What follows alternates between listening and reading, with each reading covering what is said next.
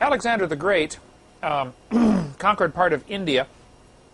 As he was conquering the parts of these cities over there in this region, the people begged him not to kill the dragons that were sacred to them.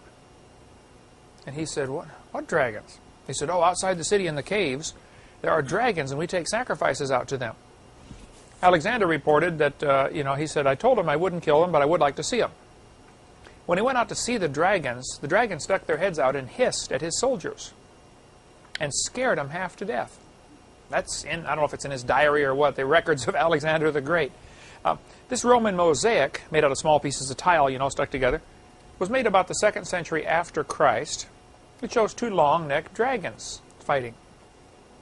Or necking. Can't tell what's happening for sure.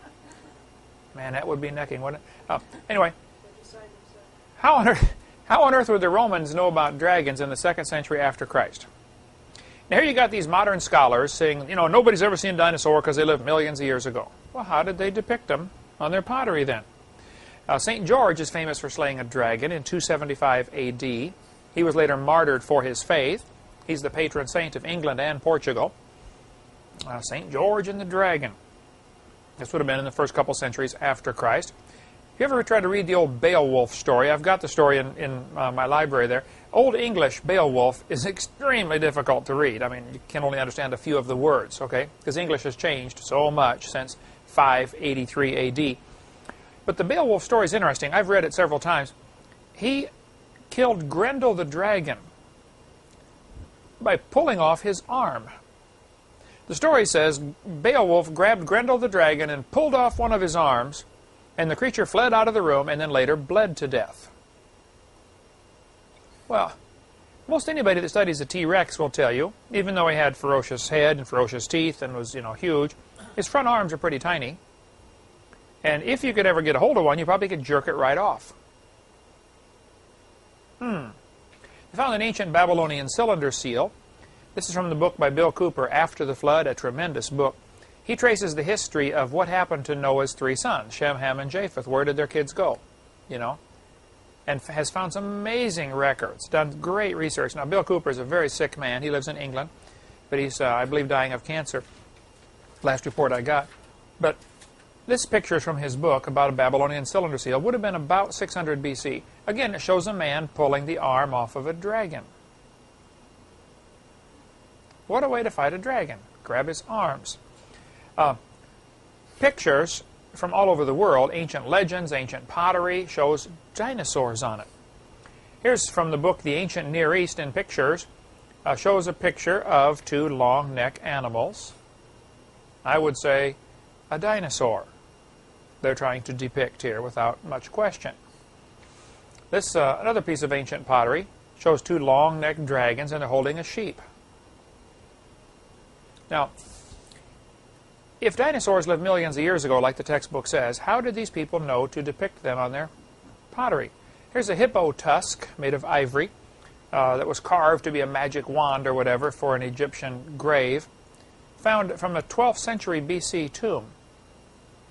1,200 years before Christ, it's even before King Solomon, shows an animal with a long neck and a long tail. Now, giraffe has a long neck, does not have a long tail. The only animal I know that has a long neck and a long tail is a dinosaur. There are stories and legends from countries all over the world. Every place I travel, I see stuff like this, so I grab my camera and get a picture, Thai seafood restaurant showing the head of a dragon on their boat. Now, why would they build boats with dragon heads on them? There's a Russian medallion showing a man slaying a dragon. A Bulgarian postage stamp has a guy slaying a dragon. Irish writer in 900 AD reported that somebody killed a dragon with iron nails on its tail. Probably the Stegosaurus, of course, though several dinosaurs had these big spikes on their tail. There are several websites about dragons. None of them that I'm aware of. I didn't read through all of them, but they're all secular. They're not at all Christian that I could see. But they do keep interesting articles about dragon stories from ancient literature. So if you want to get into the study of dragons, it's really pretty interesting to see all about the dragons. The Viking ships. had these dragon heads on them. If you study Scandinavian literature, you can see the dragon head on this one. Ancient Scandinavian literature has an awful lot of stories about the kraken or the giant dragons of the sea. Well, you figure that the Vikings are the guys that are going around the ocean in their boats, you know, conquering villages. Where's the hardest place to exterminate an animal totally? In the water, yeah. Especially the ocean. On land, you could eventually corner it, figure out some way to get it, but on the ocean, you'd have a tough time. And so there are this is from 1000 A.D. Here we have evidence of dragons living with man just 1,000 years ago.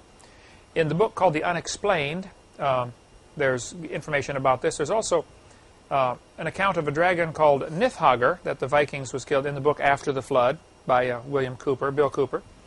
According to the Norse legend, Siegfried slew the dragon Fafnir. The dragon had made its home in a cave, and somebody else had buried a treasure in that cave. I'm sure the dragon didn't know that and didn't care, but people wanted the treasure, of course, so you got to kill the dragon to get to it.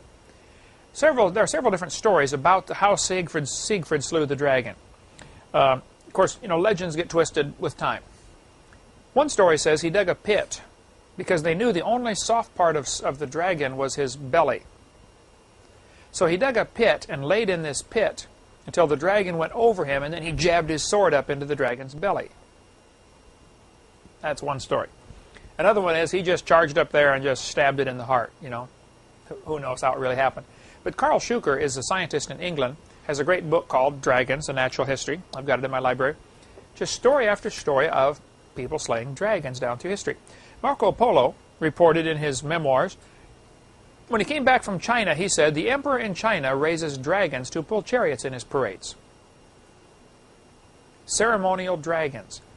Well, all you have to do is go to any Chinese restaurant, and you'll see dragons all over the place. It's just a part of their culture. Over in China, you probably saw them all over, didn't you? Well, they have a different connotation than you do in the West. You see, they represent the king. They're very positive. In the West, they're bad. In China, the dragon represents the king, and it's very good. Interesting. Well, why on earth would Marco Polo come back and say the emperor is raising dragons to pull chariots in his parades? I think it's probably because the emperor was raising dragons to pull chariots in his parades. Marco Polo was an extremely famous man. Well, he wouldn't want to do something dumb and jeopardize his reputation, I don't think, anyway. A city in France was renamed Nurlug in honor of the man who slew the dragon in the city. I think if we actually could get an unperverted view of history, we would see there's an awful lot of legends that are based on some kind of real story. If you go to the Grand Canyon, you will find carvings on the walls of the Grand Canyon. The Indians did this all over. They call them pictograph, including a picture of a dinosaur.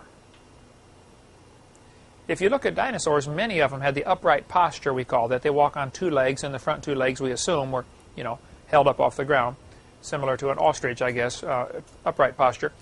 Though there are some animals like frogs that walk on four legs. The front two are real tiny, the back two are really big. So the size of the leg doesn't mean he didn't walk on it, necessarily. But why would they carve dragons on the walls of the Grand Canyon? Here's another one with a round body, four legs, long neck, long tail.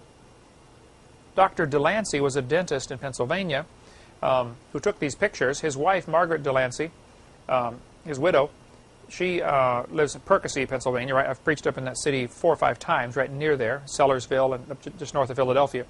That's south. You're from Allentown, though, right? Up south of Scranton. Yeah. He's the one who took these pictures, and she let me use these. In the Aboriginal caves in Australia, there are many legends of dragons from caves in Australia. This was just sent to me, Agawa Rock Art, from, however you pronounce that, Lake Superior Provincial Park, Ontario, Canada. Notice the outline of the dragon with the bumps on his back. This is called cliff art, rock art. There's another name for this. Some people call it oop art. That'd be a good quiz question. OOP means out of place. Out of place artifacts. And so they get the name oop art. That's just a slogan that people use. So if you find something that shouldn't be there, If you're digging down in the ground and you're down in area where it should be from, 500 years ago from some Indian civilization, and you find an Evinrude outboard motor, that would be an out-of-place artifact, right? That shouldn't be there. So oop-art is out-of-place artifacts, things that really shouldn't be there. This type of stuff is by the evolutionist. A person who believes in evolution often will classify this kind of material as, we don't understand it, it's an enigma, forget it. I've got whole books of these enigmas that they can't explain.